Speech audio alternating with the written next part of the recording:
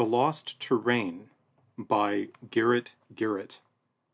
First published in 1953. 1. Between government in the Republican meaning, that is, constitutional, representative, limited government, on the one hand, and empire, on the other hand, there is mortal enmity. Either one must forbid the other, or one will destroy the other. That we know.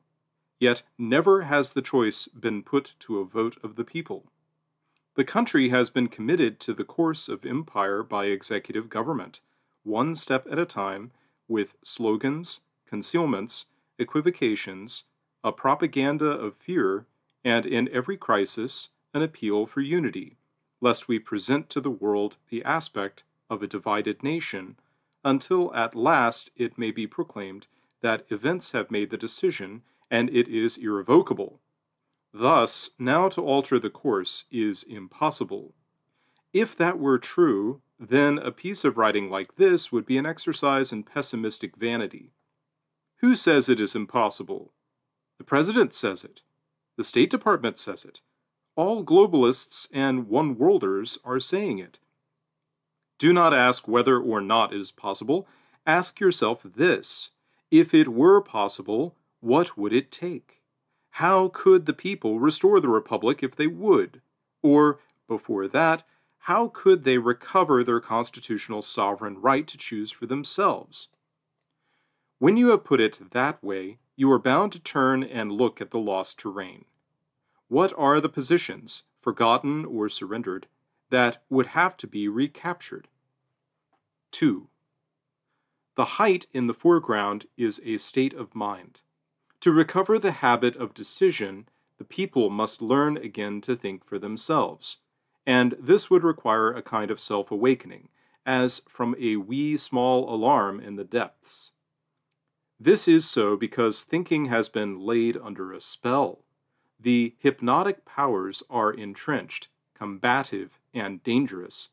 But once the self-liberated mind had regained that first height, it would see not only that there is an alternative course, but that above the noxious emanations of fear and the fog of propaganda, the view of it is fairly clear. On December 20th, 1950, Herbert Hoover pointed to it, saying, quote, "The foundation of our national policies must be to preserve for the world this Western Hemisphere Gibraltar of Western civilization. We can, without any measure of doubt, with our own air and naval forces, hold the Atlantic and Pacific Oceans, with one frontier on Britain, if she wishes to cooperate, the other on Japan, Formosa, and the Philippines.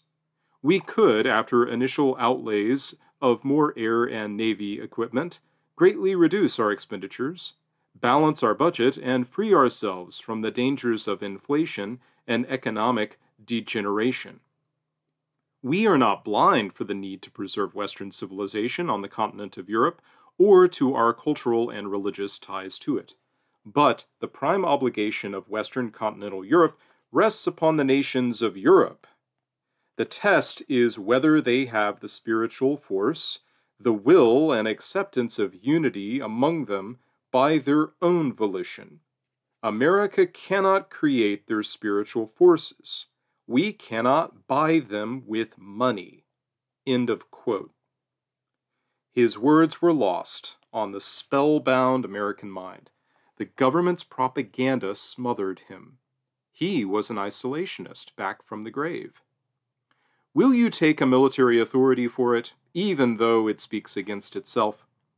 Addressing the American Legion at Miami on October 17, 1951, General MacArthur said, quote, "It is impossible to disassociate ourselves from the affairs of Europe and Asia. Major warfare in either has become our immediate military concern, lest they fall under the domination of those hostile to us and intent upon predatory incursions against our own land." End of quote. The global thesis, as any globalist would state it. Then, amazingly, in the same speech, 3 paragraphs later, MacArthur said, quote, "There are many of the leaders and people of Western Europe who mistakenly believe that we assist them solely to protect ourselves or to assure an alliance with them should our country be attacked. This is indeed fallacious thinking. Our potential in human and material resource, in alignment with the rest of the Americas, is adequate to defend this hemisphere against any threat from any power or any association of powers." End of quote. The fascinated American mind hardly noticed this startling discrepancy in MacArthur's reasoning. If the American hemisphere is invulnerable, then why do we have to defend American liberty in Europe, Asia, and Africa? The question is not arguable here. The purpose of asking it is merely to show that it does exist. In Foreign Policy for Americans, Senator Taft evidently thought he was discussing the principles of foreign policy, whereas in fact he was discussing only its history and its faults, and how now to go on with it, saying, quote, "I see no choice now except to rely on our armed forces and alliances with those nations willing to fight the advance of communism." End of quote. Then he adds one sentence, as honestly he must, saying, quote, "In my opinion, we are completely able to defend the United States itself." End of quote. There, the discrepancy again. If we are completely able to defend the United States itself, why do we have to rely upon allies? The Pentagon itself has plotted an alternative course. That fact is not disclosed by the government, on the ground that to disclose it would be, in its opinion, contrary to the public interest. Military support for the government's course, that may be disclosed. That is in the public interest. If it be denied that the Pentagon has an alternative plan, the answer is that in such case the people ought to fire the general staff and get a new one. If it is still permitted for people to say what they will defend and how they will defend it, to choose, for example, whether to save the United States or save the whole world, why should they not have all the military information there is? Why should the government withhold part of it? Whose property is it? Does it belong to the government or to the people? Strategy must be secret. We do not speak of strategy. We speak of national policy. 3. The second height to be regained is that whereof old foreign policy was submitted to public debate. How long ago that seems, and how was that height lost? There was no battle for it.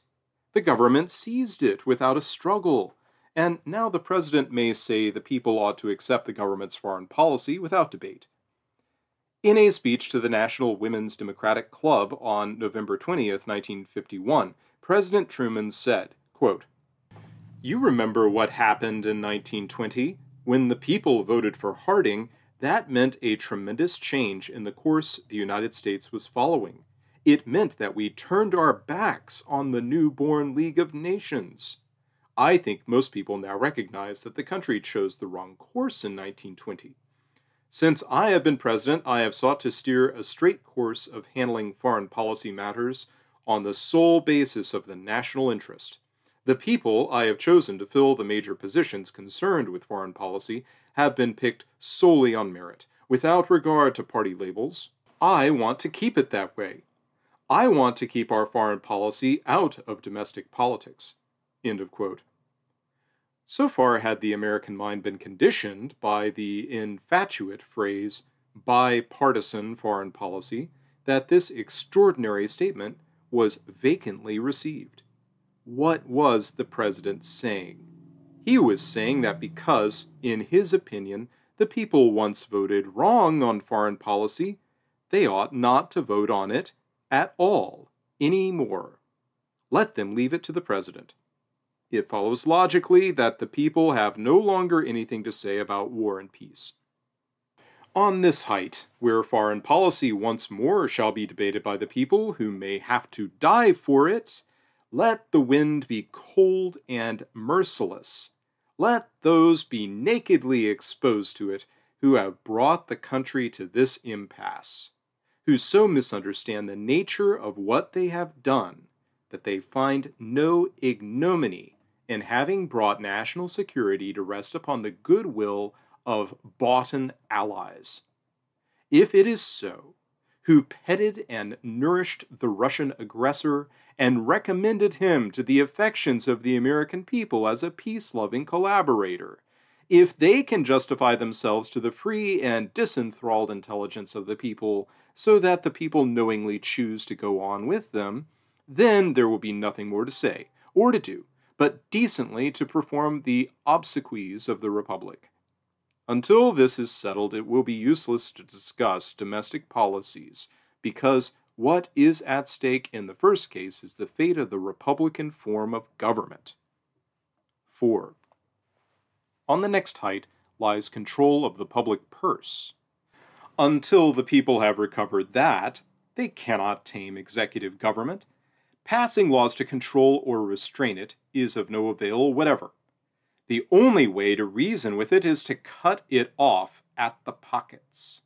Until the Roosevelt Revolution, even from colonial days until then, no popular prerogative was so jealously guarded as this one. The colonists insisted on paying the royal governors out of colonial funds because if they were paid by the British Treasury, they would be too independent. And when it came to setting up the American government, the Constitution said that control of the purse should be in the hands of the House of Representatives, because that was the popular side of Congress. The people have not always managed the purse well. They have sometimes stuffed it with bad money. They have sometimes flung its contents around in a reckless manner. But there is this difference, that no matter how badly the people may manage the public purse, it cannot control them. Whereas, in the hands of the government, control of the purse becomes the single most powerful instrument of executive policy touching the lives of the people. 5. There is no valley to cross to the next height. It is right there. On top of it is the nesting place of the fallacious serpent. The spirit of insatiable evil inhabits the serpent. The evil is inflation. Its weapon of defense is an invisible vapor, the effects of which is to cause people to become economic alcoholics, afflicted with the delusion that they can get rich by destroying the value of money. It is no good to think of cutting off its head. It has millions of heads, all in the likeness of human heads, and as fast as they are chopped off, others appear in place of them. Moreover, at this point, even in the ranks of the dragon hunters, dissensions will break forth, people saying, "Don't kill him. If he dies, deflation will come, and deflation is worse. Only chain him down." At that, every one of the heads begins to grin in a most sardonic manner. The serpent thinks its life is safe, and to wiggle out of chains is its morning exercise. There is only one thing to do with the monster. It can be sickened and starved, not to death, because the life of it is immortal, but to a harmless shadow. Its food is irredeemable paper money. Sound money is its poison. Victory here cannot be unconditional. You will have to leave a guard, and then someone to watch the guard, and then keep going back to sea. 6. The positions in the lost terrain that have been named are vital. To serve the Republic, they must all be stormed and captured. Others are important, but if these are taken, the others can wait. But there is still one more, the last and highest of all, and as you approach it, you may understand the serpent's sardonic grin. The slopes are steep and barren. No enemy is visible. The enemy is in yourself. For this may be named the peak of fortitude. What you have to face is that the cost of saving the Republic may be extremely high. It could be relatively as high as the cost of setting it up in the first place, 175 years ago, when love of political liberty was a mighty passion and people were willing to die for it. When the economy has for a long time been moving by jet propulsion, the higher, the faster, on the fuel of perpetual war, and planned inflation, a time comes when you have to choose whether to go on and dissolve in the stratosphere, or decelerate. But deceleration will cause a terrific shock. Who will say, now? Who is willing to face the grim and dangerous realities of deflation and depression? When Moses had brought his people near to the Promised Land, he sent out scouts to explore it. They returned with rapturous words for its beauties and its fruits, whereupon the people were shrill with joy until the scouts said, "The only thing is, this land is inhabited by very fierce men." Moses said, "Come, let us fall upon them and take the land. It is ours from the Lord." At that the people turned bitterly on Moses and said, "What a prophet you have turned out to be! So the land is ours, if we can take it? We needed no prophet to tell us that." No doubt the people know they can have the republic back if they wanted enough to fight for it and to pay the price. The only point is that no leader has yet appeared with the courage to make them choose.